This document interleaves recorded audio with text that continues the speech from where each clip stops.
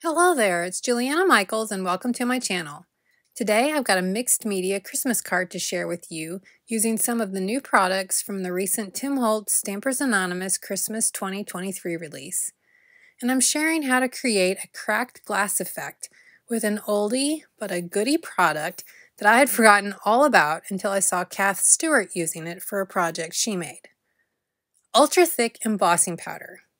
I had to do a little searching to find it and was able to locate it at my local scrapbook store, Scrapbook Superstation. And I just recently saw that Diane Reveley released Dylusion's Diamond Rocks, which is ultra-thick embossing powder, but in a rainbow of colors, as well as a clear one like the one that I'm using here. So I'm happy to say it's back, and I can't wait to use it more frequently on my upcoming projects. Anyone else out there remember using UTEE back in the day? If you're interested in the supplies I've used to create this card, you can find links to them in the description box below. When you shop through those links, it supports me, and as always, I really appreciate that so very much. There is a blog post available as well with more photos if you're interested in looking at the card up close and in more detail. Now let's get on with the making.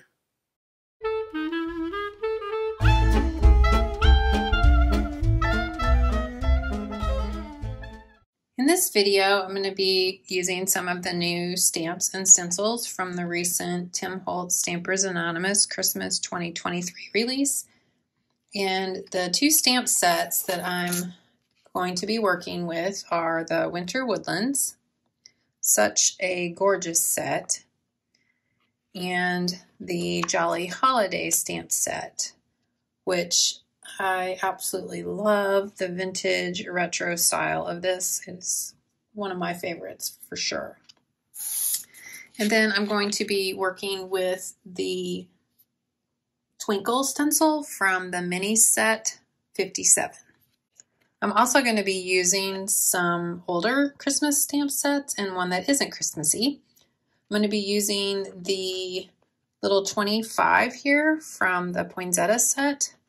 And from Tiny Toadstools, I'm going to be using the specimen label and the little script images. And from Holiday Things, I'm going to be using this pine branch. As for the die sets, I'm going to be using the specimen slide from the Tim Holtz specimen die set. And I'm going to be using some greenery pieces from the Tim Holtz Festive Gatherings and mini holiday greens die sets. So to get started, I'm working with a piece of distressed watercolor paper in my stamping platform. I'm stamping this image from the Winter Woodlands stamp set with clear embossing ink because I want to heat emboss the image. And because this stamp isn't quite large enough to cover the entire piece of paper, I'm stamping it on one side here. Now I'm going to pour some gold embossing powder over this and use my heat gun to melt the powder. And do be smart about it and move the embossing powder out of the way while you are heat embossing. I don't know anyone who might have accidentally bumped the open jar or maybe melted heat embossing powder onto their craft mat.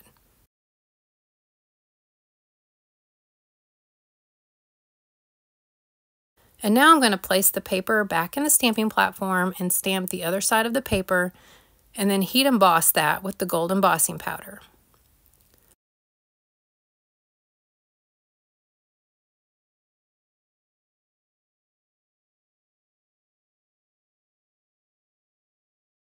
So the next thing I'm going to do is apply some of the sparkle texture paste through this Twinkle stencil. This paste tends to be a little on the thinner side, at least to me, so I recommend that you hold it down really well so it doesn't seep underneath the stencil.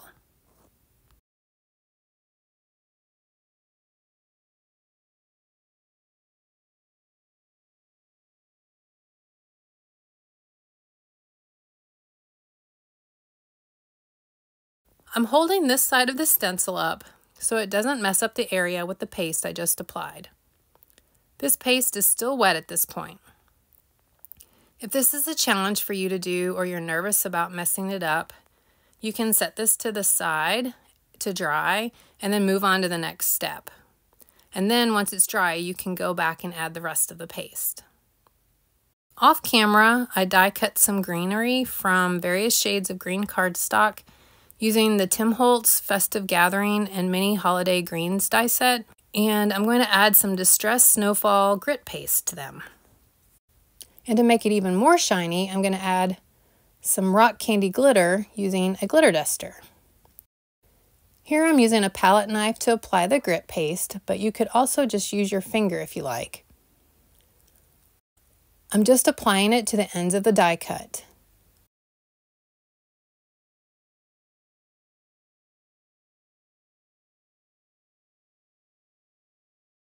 And then while the paste is still wet, I'm going to spray it with the glitter duster over my trash can, otherwise it will go everywhere and make a huge mess.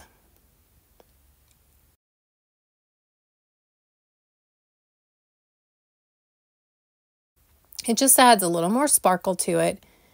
And now I'm going to set that to the side to dry. And then I'm just going to repeat that process for the rest of the die cuts. Now I'm going to do some stamping with archival ink, and the colors I'm using are Rustic Wilderness, Fired Brick, Ground Espresso, and Frayed Burlap.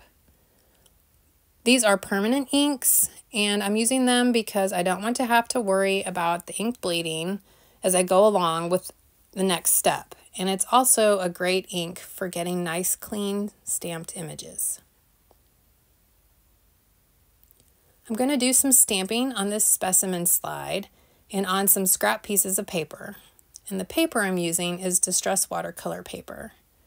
And I'm using watercolor paper because in the next steps, I'm going to be doing the ink smooshing technique, and this paper will stand up to that technique. Here I'm stamping various images from the Winter Woodlands and Jolly Holiday stamp sets. Now I'm going to do some heat embossing for the sentiment, which is from the Jolly Holiday set. But before I do that, I'm going to rub this anti-static pouch over the paper to help keep the embossing powder from sticking where I don't want it to. The ink I'm using is Versamark Watermark embossing ink, but any embossing ink will work.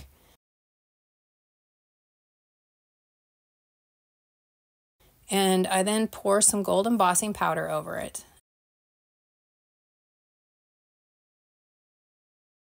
And then use my heat gun to melt the embossing powder. Next up, I'm going to do some stamping on the specimen slide die cut using some images from the Tiny Toadstools and Winter Woodlands stamp sets.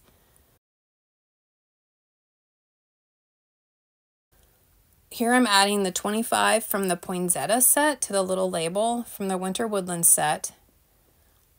I don't know about you, but I actually really love going through my stash and seeing what stamps I have that can be used together like this. Here I'm adding a little more stamping detail to the specimen slide with a stamp from the Winter Woodlands set. Now I'm going to stamp the image that will go inside the specimen slide. For this, I'm using the negative piece that was cut when I die cut the specimen slide. And I'm stamping this greenery image from the Holiday Things stamp set with Frayed Burlap archival ink. I recommend using a permanent ink for this step so that the ink doesn't bleed when you do the next step. With all the stamping completed, I'm going to custom color the paper using the ink smooshing technique and old paper distress ink. So for this technique, all you do is smush the ink pad onto your craft mat, spritz it with some water, and then smush your paper into the ink. As I mentioned earlier, that's why I chose to use watercolor paper. It will hold up well to this technique and the amount of water that is used for it. Once you're finished ink smushing all of the pieces, you can then use your heat tool to dry the ink. To add some color to the greenery image, I decided to use Distress watercolor pencils. The colors I'm using are Rustic Wilderness, Peeled Paint, Vintage Photo, and Walnut Stain. When working with the watercolor pencils, I like to use a water brush to lift the ink from the pencil and then apply the color to the paper. I find this gives me a smoother application than if I just try to color directly onto the paper and then add the water. If you don't have the distress watercolor pencils, you could also use markers or any other type of coloring medium. Next, I'm going to fussy cut all the images I just stamped.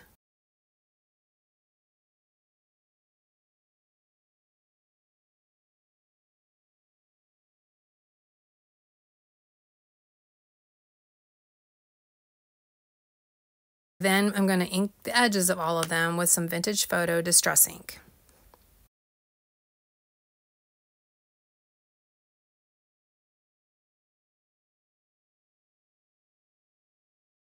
So now I'm going to work with something that I have not used in ages. This is not a new product. It's been around a really long time.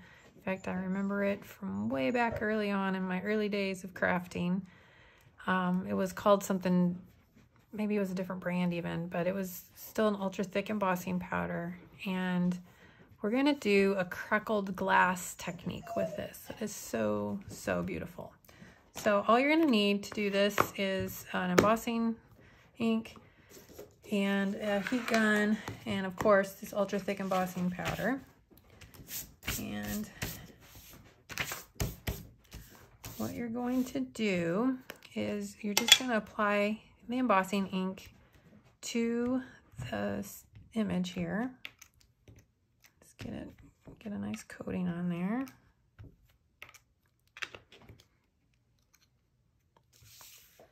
And you're going to pour. So you can see, like, this is just way bigger granules than regular embossing powder. Like, you can see it here for sure. And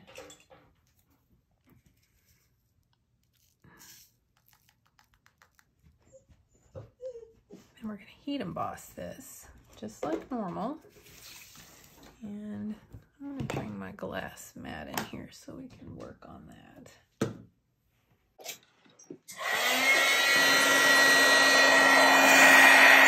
And you can let your heat gun get heated up really well before you begin this process. And we're going to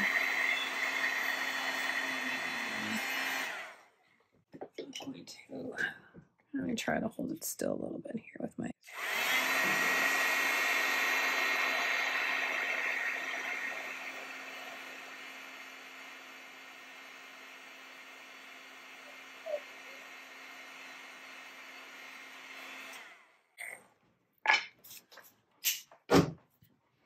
As you can see, like, it's already way thicker on there than normal embossing powder. So while it's still hot, you can pour and do more on there. I like to just kind of repeat like what we did earlier, where I'm just going to add some more embossing ink. And I'm going to pour some more of the powder on there. Off screen here, but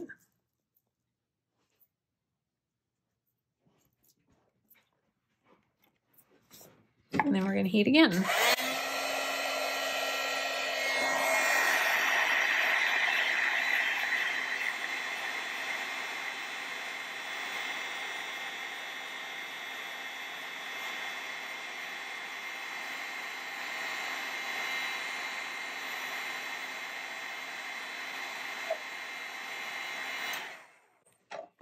Now you can kind of start to see how it's getting like glass, like thicker and thicker and thicker. So kind of let it cool a second. And then I'm going to add some more ink and repeat. Adding another layer.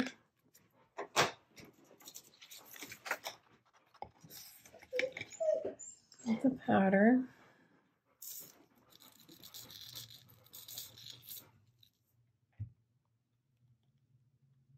You can kind of wipe off the edges a little bit if you like. Go again.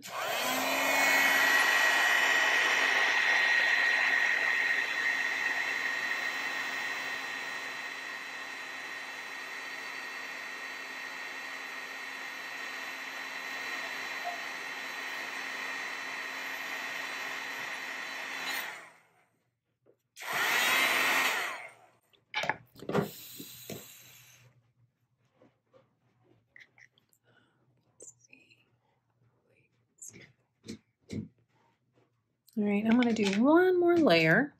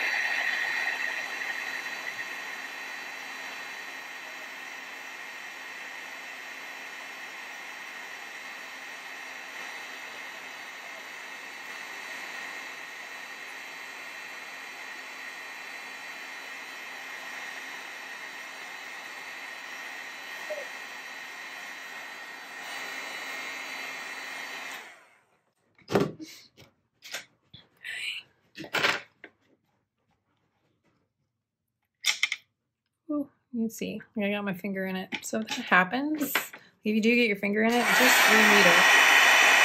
Remelt it, and you're fine. Then just give it a little more time to cool. So now we're going to sit this to the side and let it completely cool off, because the effect that we're going for can't happen unless you let it cool. So to clean your mat, you can use a stamp cleaner, or you can use rubbing alcohol. That'll work to get the embossing ink off. And then if you've got this stuck on your craft mat, just take a plastic palette knife and you can just literally just scrape it all off with that. So there's some ways to clean up with the ultra thick embossing powder. While the ultra thick embossing powder piece is cooling off, I'm going to go back to that heat embossed background I created, because the paste I applied is now dry. I'm going to be working in a splat box with some distressed mica stain, and the color I'm using is Fresh Balsam. Just make sure to shake it up really well. You can tell by looking at the bottom of the bottle and making sure that all the mica is mixed in and it's no longer clumped on the bottom before you begin spraying. This will help keep the spray nozzle from getting clogged. And then just spray the paper as desired. And then when you're finished spraying, make sure you wipe off the nozzle, because that'll help prevent the clogging as well.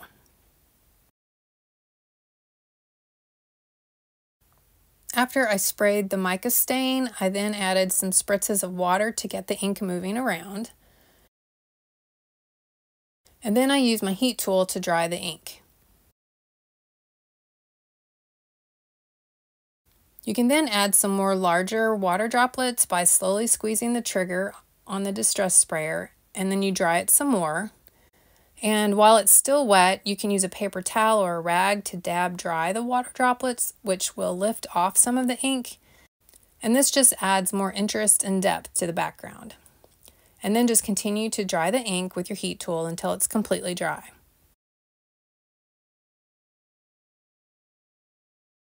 Once the ink is dry, you want to take a damp paper towel or even a baby wipe and wipe over the paper to lift off the ink from that stenciled area that we did earlier. The spray won't stick to that dried paste, so it will wipe off really easily.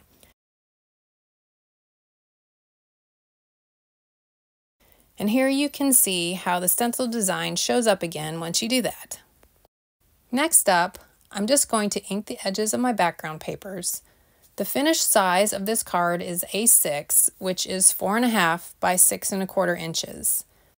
And the base of the card is a piece of craft cardstock. Now to finish the cracked glass piece. Once the ultra thick embossing enamel is completely cool, the longer you can wait, the better. You take the piece and bend it, and if it's completely cool, it will crack. And you can just crack it as much or as little as you like.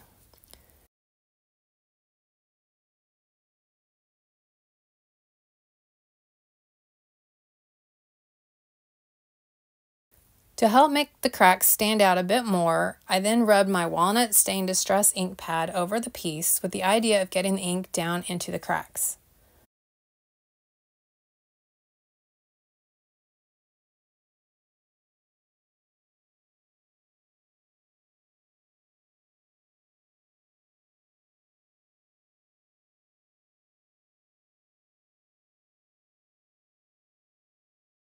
I then wiped off the excess with a damp paper towel.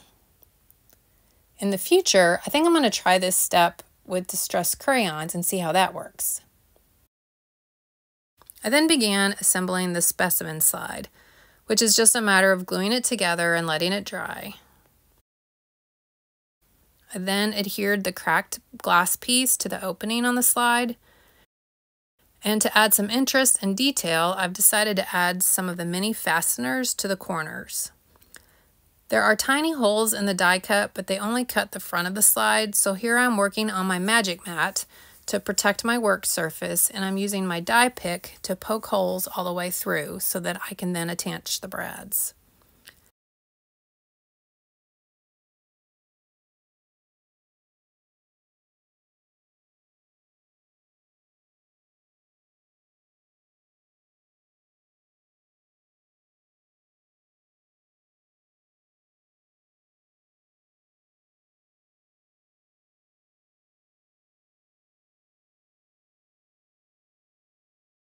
To get them nice and flat, I'm using the smooth side of my distress hammer to push down on them.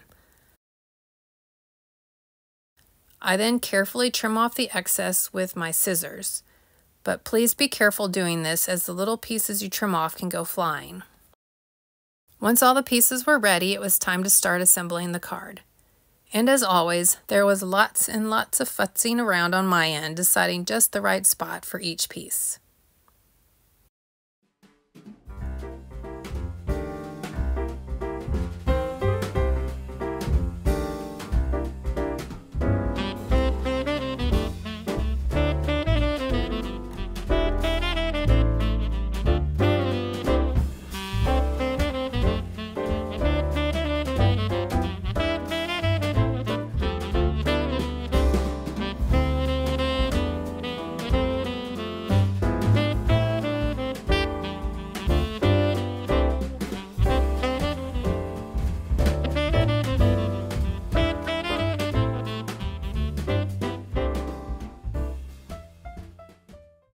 As is often the case, I decided to make a few changes, and I ended up creating a panel with this bread ticking pattern using the ticking and grain stamp sets. And all I did was place the stamp and the paper in my stamping platform, and I just inked this one little edge and stamped it, and then flipped the paper around, stamped it again, and just repeated that until I had it around all 4 edges, and then I inked the edges with walnut stained distress ink. So I trimmed this down to 4 by 5 3/4, and then I added some machine stitching around the edge, which you can't super see, but in person it definitely adds a nice extra bit of texture and interest. And I'm going to secure all those together and we'll be done. Here's a look at the completed card with all the mixed media goodness. From the distress mica stain and sparkle grit paste background, to the sparkle grit paste and rock candy glitter die cuts, and finally the cracked glass in the specimen slide. Thanks so much for stopping by today, and I hope you enjoyed seeing how this mixed media Christmas card came together, along with learning the cracked glass effect. Until next time, stay crafty, my friend. Thanks so much for watching. I'm so grateful for you. I was wondering if you could do me a quick favor and subscribe to my channel, or leave me a thumbs up or a comment. If you're feeling extra generous, I'd love for you to share about my channel with your friends. All of these things help out us YouTubers so much, and it would mean so much to me to have your support.